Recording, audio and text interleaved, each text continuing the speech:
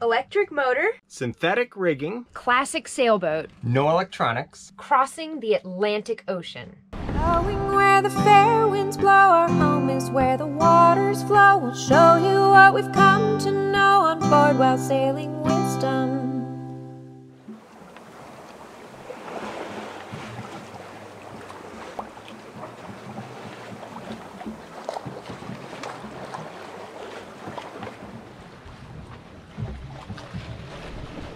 Now that's a pretty sunrise. We had such a peaceful night last night. The winds were just steady and gentle. We just had our full jib and our trysail going, just carrying us downwind. The seas have just calmed down so much. There's no whitecaps right now. And we're about 380-ish miles away from the coast. Or from our turning point. So we're gonna get close to the coast of Brazil, kind of the border of Brazil and French Guiana. And then once we're close to the coast there, then we're gonna turn up towards Suriname, because there's a really, really strong current that flows along the coast of Guyana, French Guiana, Suriname, all that area. And apparently it's not too bad near Brazil. So we're gonna start down there. That way we have an entire country of French Guiana to sail past to not miss our river in Suriname.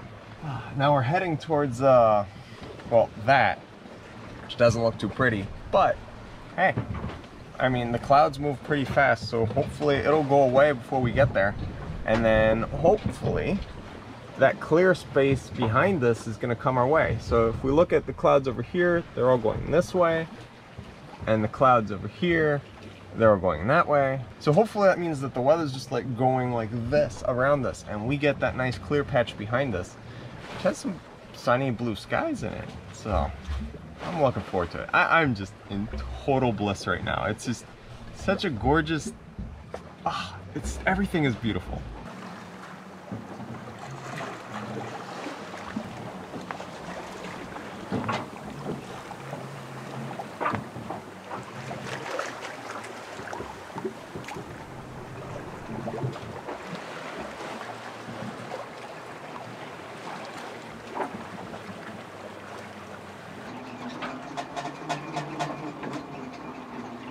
Strange day because it was election day yesterday, but we didn't learn anything, and so today probably we'll hear the news of whether or not we'll be coming home to a new president.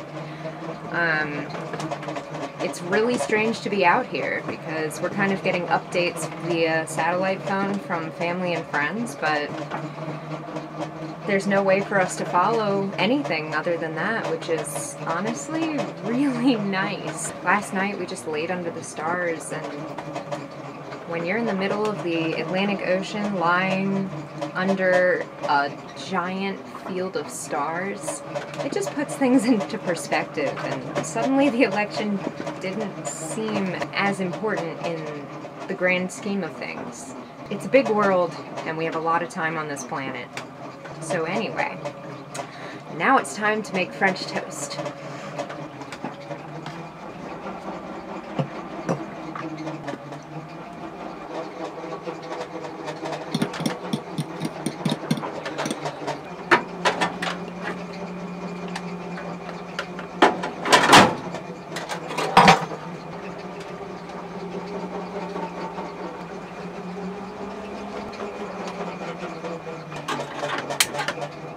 Oh yeah.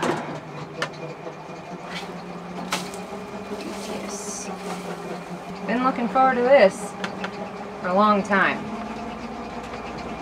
Whoop, no, it's not quite. I think today is the perfect day. Oh yeah, that looks good.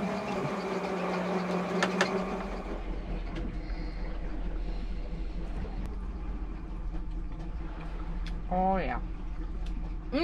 Oh, it's good. Oh yay. It's a lovely day.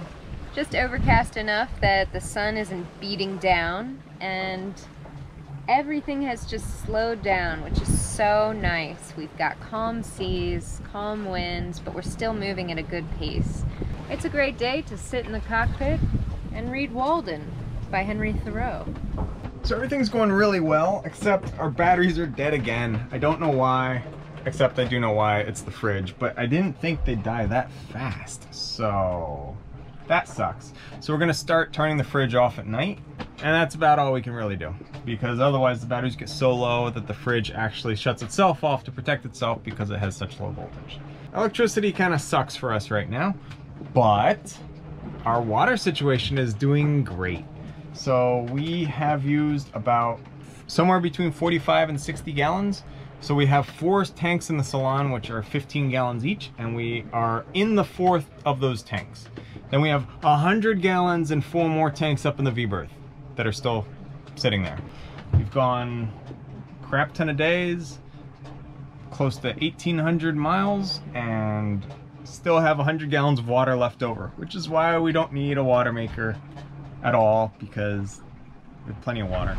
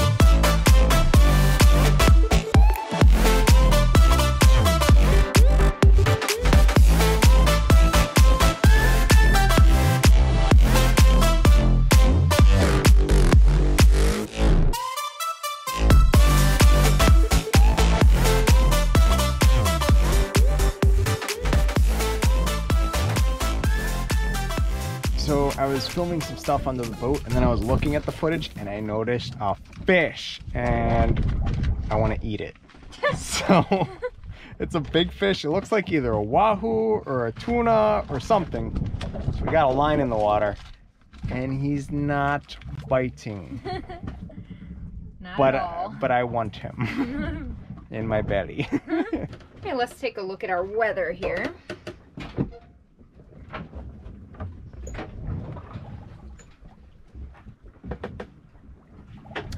It's calm.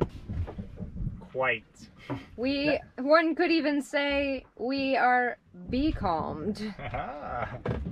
The forecast, based on the clouds way over there, and over there, and over there, and way over there, say that wind is coming eventually. But for right now, where we are, there's no wind. So we're gonna get some more sails up.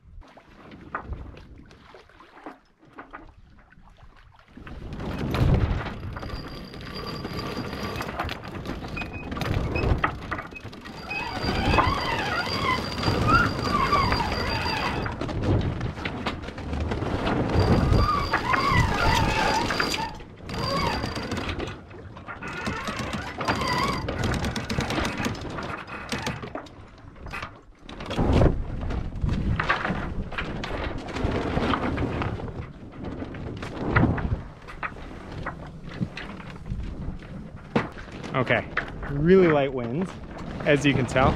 So I got the main with the preventer to like just keep it over there, full jib, and I got the trysail down. A little issue with the trysail. So the sail slides look like this. Normally they're on there, and they go up and down, and everything's great. A couple of them up here are bent sideways and can't get past that cleat, and they're stuck. So now I have the joy of fixing that. So far, one of them got stuck while we were in the med and I couldn't get the sail down. And I actually climbed up on our mast in the med, in a storm, and unscrewed it and took it off and got the sail down. And then the other one did the same thing where it got stuck sideways. So far I've replaced 2 of them with this Dyneema, and those never give me problems. So it's just a lot of work to switch them all to Dyneema, but I'm really thinking it's gonna be the case.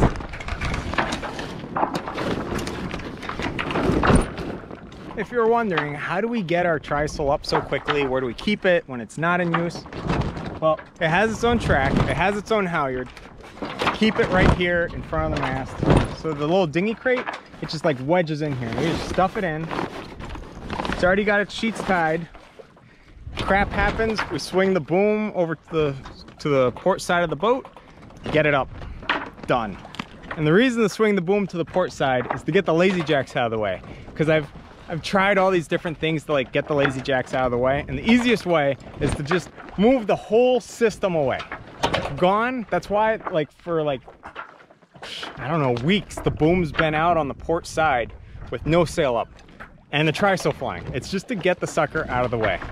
Days like today, even though there's no wind, we're not moving, nothing's going on, are still my favorite days at sea.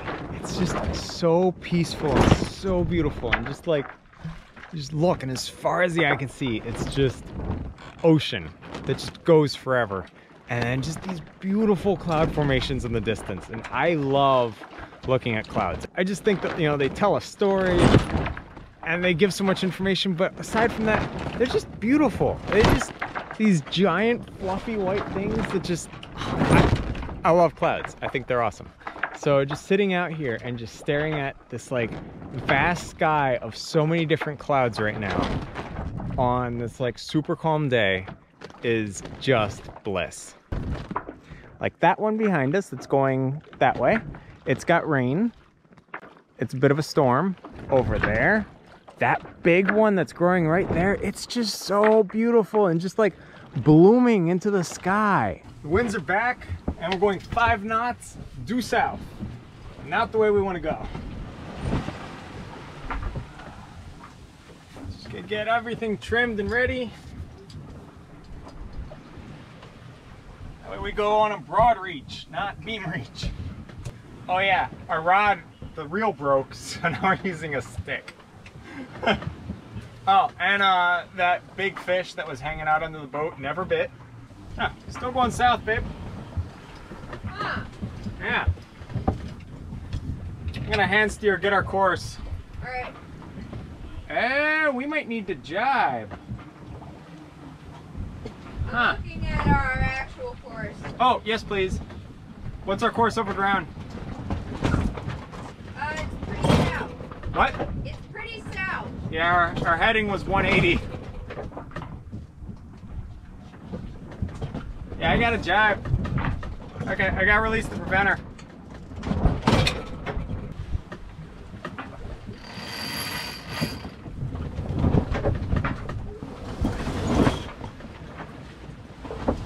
Let's see what I can do. Here we go, 250. 240. All right. Okay, just got the sail up, just got jibed, just got everything set. And then the wind just changed again. It's gotten horrible. And at times the main actually gets backed.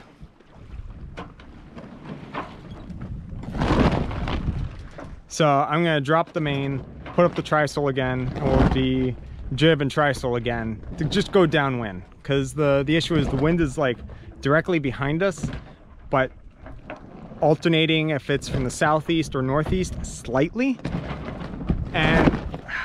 And we're going pretty much that exact opposite direction. Like we're going west. So if it changes one or the other, we have to jibe. And we're back. Boom tied on the windward side. Trysail and jib again. So the rains are coming. So we're just gonna duck inside. It might bring wind, which would push us. That'd be nice, but we'll find out. Okay, no winds yet. Wendy is set so that when the winds come, the boat will turn and head west. Right now we're going southeast. Yeah, all right, whatever. I mean, we're doing 1.6 knots. So it's not like we're going crazy fast.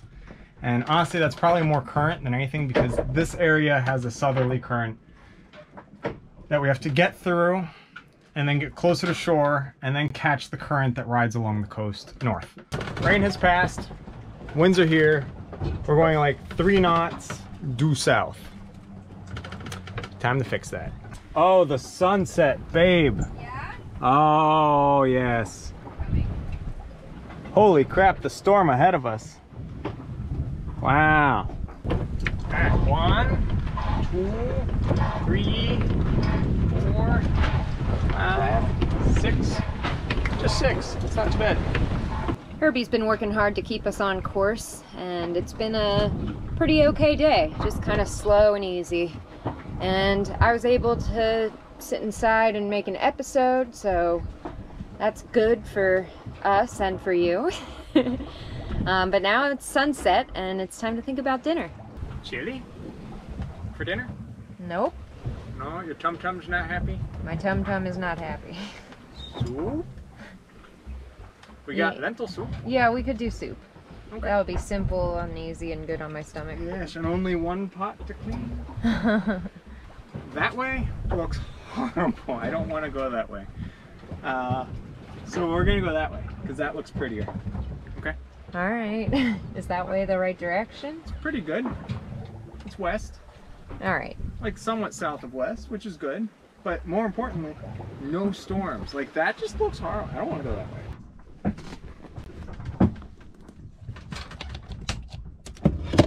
Whoop. Okay, we have the following options. Yes. Steak and potato chunky, Yes. lentil, Okay. lentil veggie, Yes, that one's also very good. and chunky vegetable. Well, I can tell you, if your stomach's not feeling great, the lentil's the blandest. Okay. But those chunky ones, I used to eat those in college. They're so good. Play on course for that little shelf that I want. Thanks. Oh, this looks gross. With the lentil? Yeah. Once you eat it, it's much better.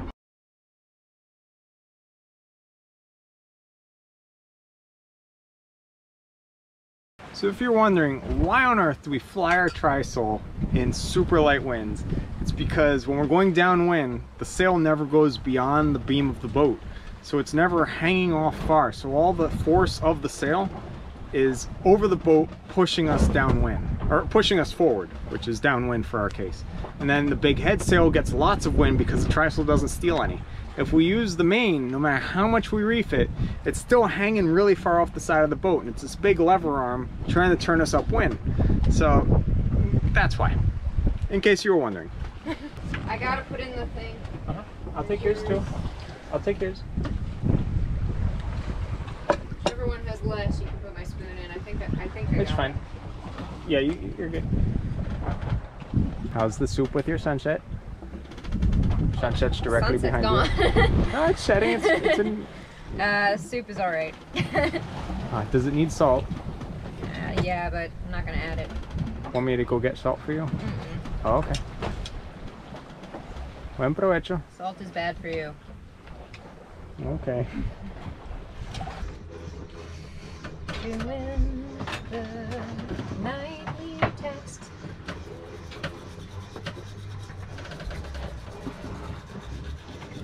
Our house batteries are dead again, even though we charged them up full charge yesterday. And we can't figure out why. And then we thought, what Maddie suggested, what if one of the batteries is dead and just sucking the power away? So then I just switched them. So this is battery 2, these are the lights, and this is battery 1. And back to battery 2. So battery 1 has 8-point-something volts. It's dead. Battery 2 has been dying trying to keep that sucker fed because it's just chugging the amps away. So hopefully now that we have, you know, we're just gonna stay on battery 2 and just, we'll replace battery 1 when we get the Suriname probably.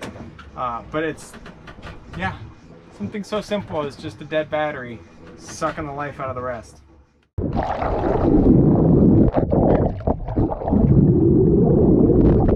Every morning, just the job of returning them to the sea. Back and forth, and when we do move, we go north! Ah! Thanks for watching this episode of Sailing Wisdom. Don't forget to like the video, share it with your friends, and hit subscribe so you don't miss the next Rigging Doctor episode. And if you're interested in even more Rigging Doctor awesomeness, consider becoming a patron to see all of our extras. Can't wait to see you next time as you join us out here on the high seas.